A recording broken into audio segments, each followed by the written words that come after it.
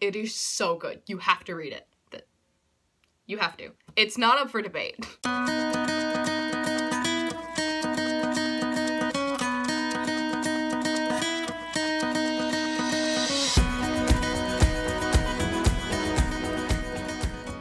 Hello everybody, my name is Tori and welcome back to my channel. So today I'm going to be filming my May wrap-up. So this month I read 5 books. I read 1,505 pages. I had 1 2-star book, 2 3-star books, and 2 5-star books. As far as genres go, I read 2 YA contemporary, 1 fantasy, 1 poetry, and 1 nonfiction. And there was 1 book I DNF'd, which I did count in my page count, but I didn't count in my total books count. So, the first book I read this month was Eleanor and Park by Rainbow Rowell. So, if you watched my May haul video, you saw this book. So, this book I gave 3 stars. I think I'm gonna make a whole video review about this book because, wow, I have a lot of feelings about this book.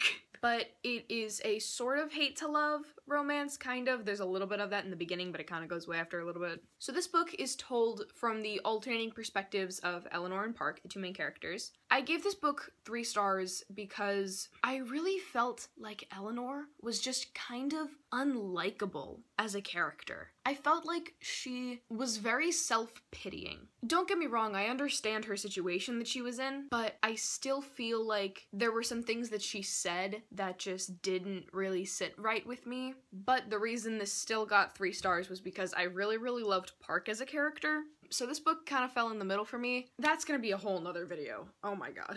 So the second book I read was The Locker by Richie Tankerley Cusack. This was the one I DNF'd. Oh boy. So I DNF'd this at 17%, which is only 35 pages in. It was told really weirdly. Just the writing style was really weird. The overall premise of the story was also really weird. So basically the story is about this girl who lives with her younger brother and her aunt. And her aunt is supposed to be this super crazy, eclectic woman. Hello!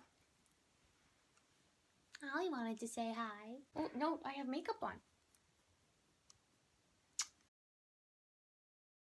And because she's so crazy and eclectic and can't be kept down, she does this thing where, like, every couple of months, she'll just take out a map of the United States, and then one of the 3 of them will just point to a random place with their eyes closed, and that's how they decide where they're going to move next, which is absolutely bonkers. That makes 0 sense whatsoever. Also, her younger brother. Oh my god. First of all, his name is Dobkin. The name sounds like a goblin. He sounds like he's a goblin. He talks like a 60-year-old man. He's supposed to be in kindergarten, and he talks like a 60-year-old man. So right after this scene where she opens her locker, what even was her name? Marley, with 2 E's. So there's this scene right after Marley opens her locker, she gets hit in the face with this, like, really weird smell, and then she passes out. So she's on her way walking home with her younger brother, and then she's telling him about this for some reason. She's telling her, like, 6-year-old brother about this for some reason, and he just goes, "The smell," he said. "You know what it is." "No," I shook my head at him as I kept repeating, "No, no." "Yes, you do," he said. "So quit blocking it out of your mind." "I don't know. That horrible smell. I couldn't stand it." "Fear," Dobkin murmured. What did you say?" "The smell of fear. You remember. You smelled it once before." What the hell was that? Okay, hi, could you guys let me know if this is, like, annoying when I keep popping in like this? While I was reading it, I was thinking, okay, maybe he's gonna become some sort of, like, supernatural being and that's why he talks like this. Maybe that's, like, a plot twist down the line. But no. I read a ton of reviews on Goodreads from people who actually finished it. Even some, like, 4 or 5-star reviews were like, yeah, this was a really good book. I really like the plot twists, but I don't understand what the hell was up with that 6-year-old. So that's just, like, how he talks. There's no plot twist. It gives nothing to the story. He just talks like that at 6 years old, and it's so unsettling. This is supposed to be a thriller book, but that's probably the most unsettling part of this book.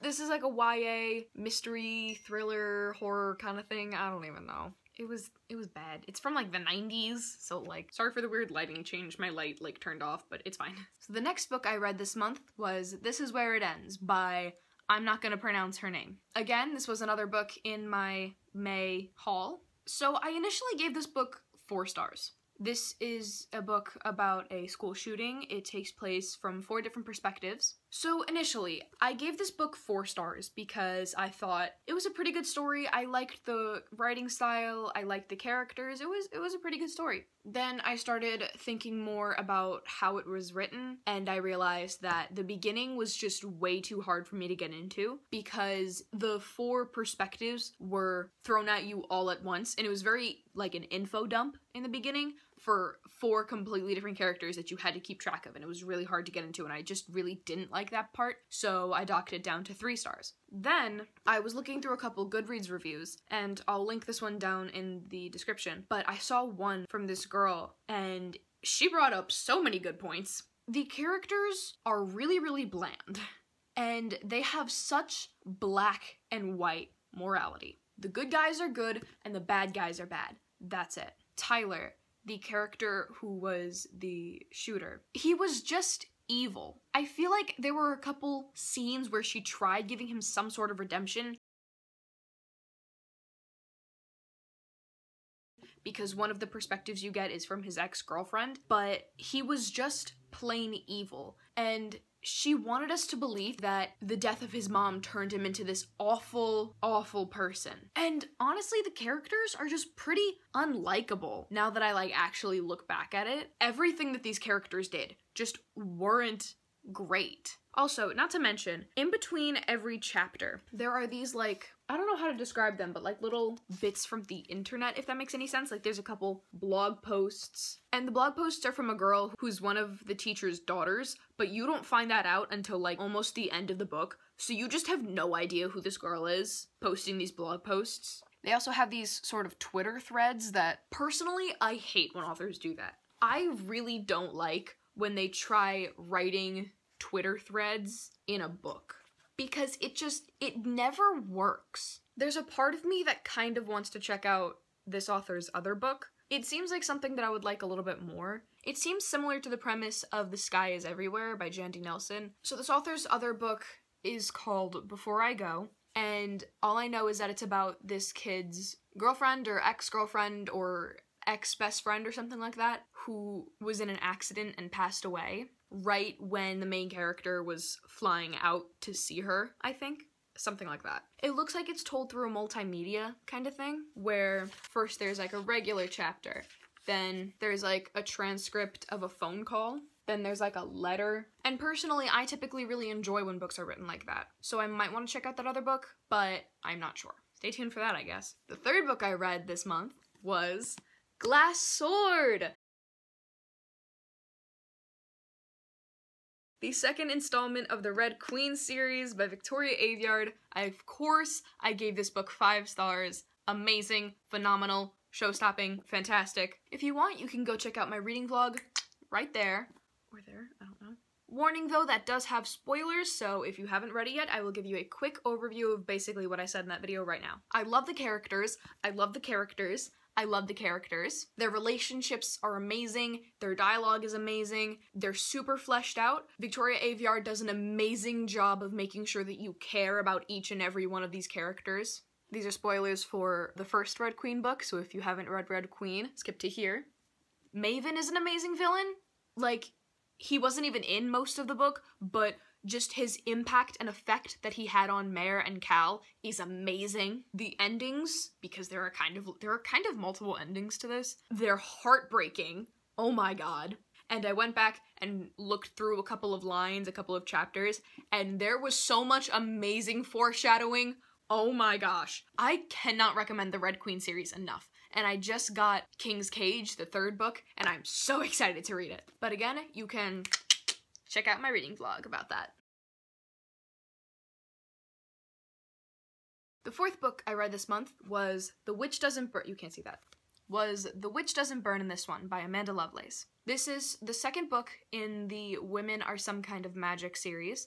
this is one of the poetry books that I read. This was another book that kind of had its rating change. So initially I gave this 4 stars because I kind of liked it, but I wasn't super crazy about it. But then I knocked it down to 3 stars because it was okay. I definitely liked the first one better. I feel like the first one told much more of a story and a story about her life. This one, it just feels like yelling, if that makes any sense. So there were a couple poems that I really liked. Like, for example, I really liked this one on page 38 that says, "They scratched it out of the history books, but on all the great innovations, you will find the scorch marks in the shape of a woman's magnificent handprint.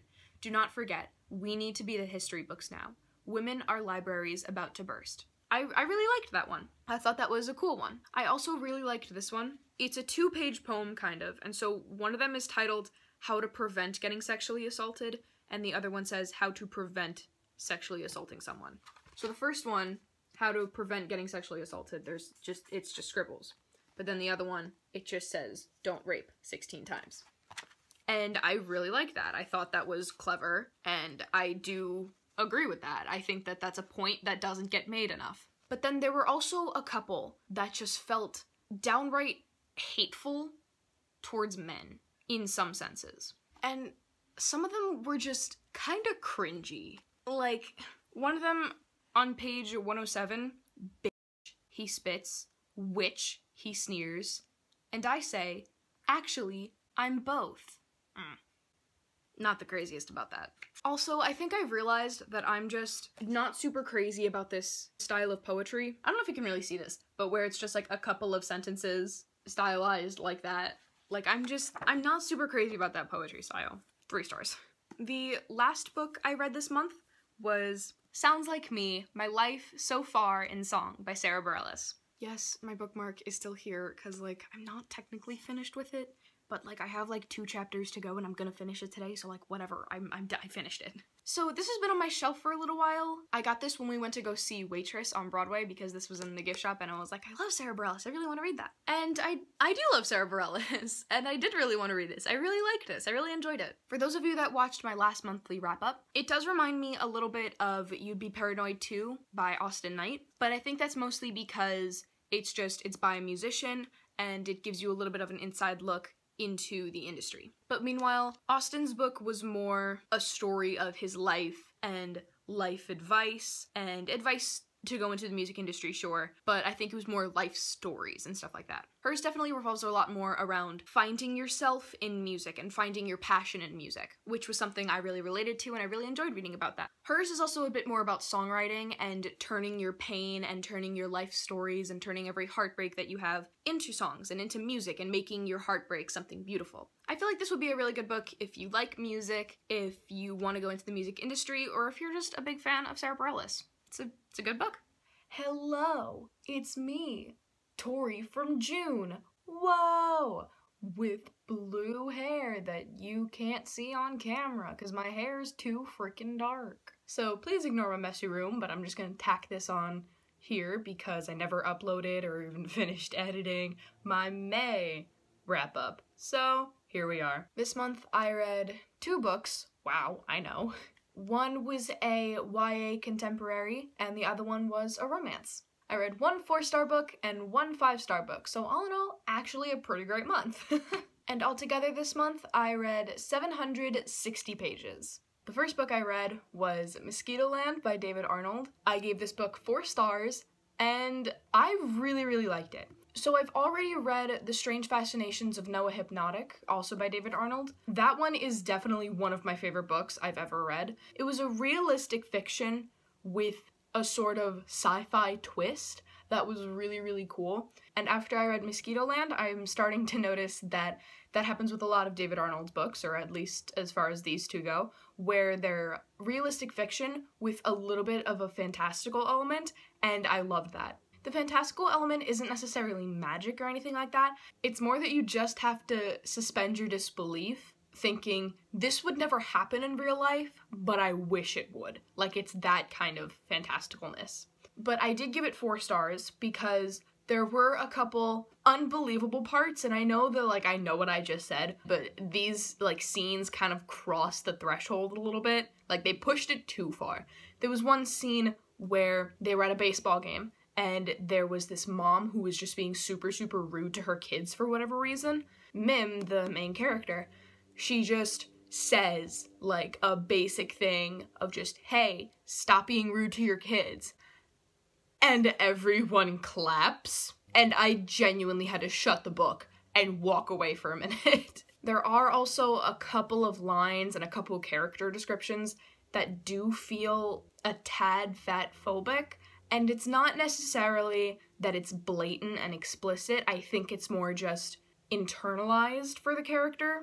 But the thing is, she doesn't change that behavior by the end of the book, is what I'm trying to say. And also, I wasn't super crazy about the ending. Like, not the ending as a whole, the last like 2 lines, which I know is like super nitpicky and super specific, but for the entire book, pretty much, you thought that they were gonna be building to this one line, and then they didn't. It just would have made so much more sense to have this one line as the last line, but then he just kind of didn't, which honestly, in itself, wouldn't have been enough to dock this a star, but along with what I said before, that just like kind of solidifies its place at 4 stars. I did really enjoy this book, and I think it's definitely worth a read. The only other book I read in the month of June was Red, White, and Royal Blue, and oh my gosh, I read this for Romance-a-thon. Oh my gosh, okay. I gave this book 5 stars, in case you can't tell by my reaction. This is the first romance book I've ever read, like one that's truly, purely romance. Yes, I know what I said, and I stand by it, because Dear John no longer exists in my mind. I've completely erased it. It was so good. I'm making an entire separate video on this, so I gave this book 5 stars. It's a romance. It's amazing. You should read it. I added this book to my all-time favorite shelf on Goodreads. I love this book so much. There was so much hype about it on BookTube, and I was like, okay, I don't want to listen to the hype too much because I don't know if I'm gonna like it that much. This 100% lives up to the hype. It is so good. You have to read it. You have to. It's not up for debate. That is all I read for the month of June, and back to Tori from May to do her little outro. So that's it for this month. I want to thank you guys so much for watching. I hope you guys enjoyed. I hope you are having an amazing, amazing day. And this is Tori, signing off.